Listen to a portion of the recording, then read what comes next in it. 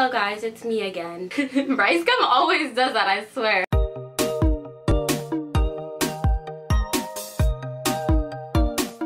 Hey guys, it's Karisa and welcome to my channel. If you're new, make sure to subscribe, and if you are returning, hey girl, hey. Okay, here I am again making another middle school video. A lot of people have been requesting me to do more middle school videos, so here I am again sitting in my college dorm room in my sophomore year of college, reminiscing once again about my middle school years. Just for you guys, just for you. But today I'm just gonna give you guys some advice. So my first piece of advice is to just have fun, because once you get into high school, you're gonna be slammed with a bunch of homework, maybe getting a part-time job, managing your social life, getting your driver's license, and getting into college. So make sure to enjoy your youth. Second piece of advice is don't take it too seriously. But remember that middle school is preparing you for high school, which is preparing you for college, which is preparing you for the rest of your life. So, I mean, don't blow it. Third piece of advice is that it's okay to be cringy. Just look at my Why Are Middle Schoolers Hot video, where I show some very embarrassing photos of myself that I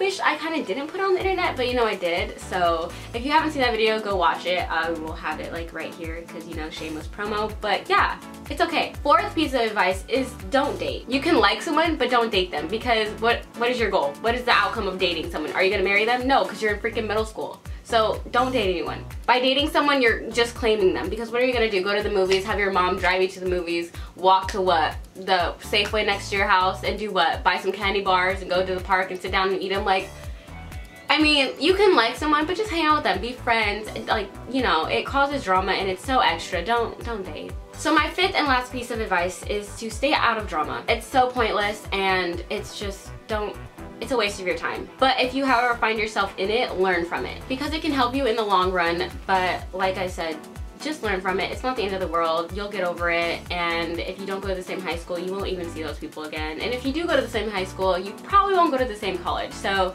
drama is basically inevitable, but you can learn from it. Great advice.